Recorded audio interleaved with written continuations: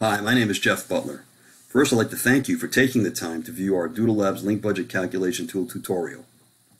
To get started, let's have a look at our design example. Our project requires a 5-kilometer link be established between our ground control station and our drone. The ground control station radio is comprised of a Doodle Labs wearable with two 3 dBi Omni antennas. Our drone is equipped with a Doodle Labs embedded radio with also two 3 dBi Omni antennas. The link specifications are for 2 megabit data throughput to be sustained to support the application, operating a 2.4 gigahertz operating frequency, and we've chosen to reduce our channel bandwidth from the default of 20 down to 10 megahertz.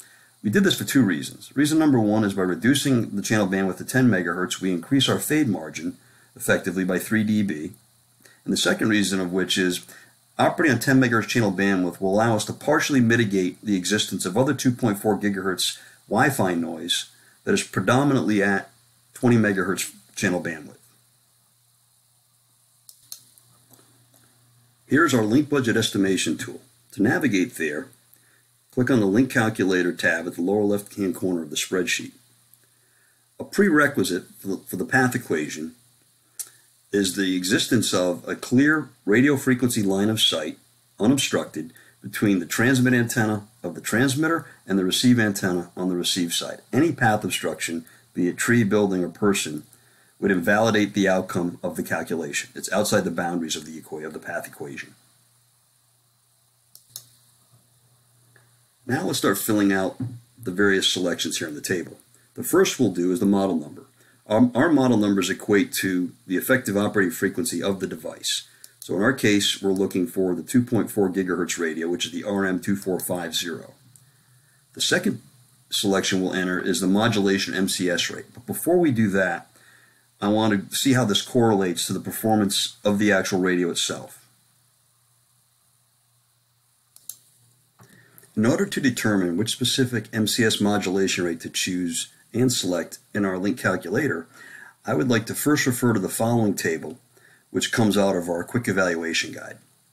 This table represents the over-the-air effective data throughput rates for a specific modulation rate and effective channel bandwidth.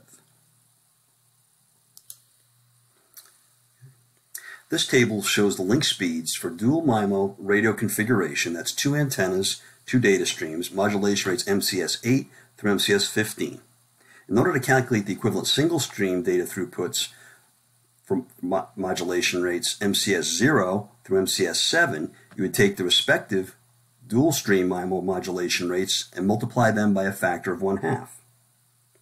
In our example of a 10 megahertz channel bandwidth, in order to calculate the MCS 0 data throughput, you would take the equivalent MCS 8 data throughput rate of 4.84 megabits per second, multiply by a factor of 1/2, yielding 2.4 megabits per second data throughput, which is more than adequate to meet our design requirement of 2 megabits per second sustained throughput.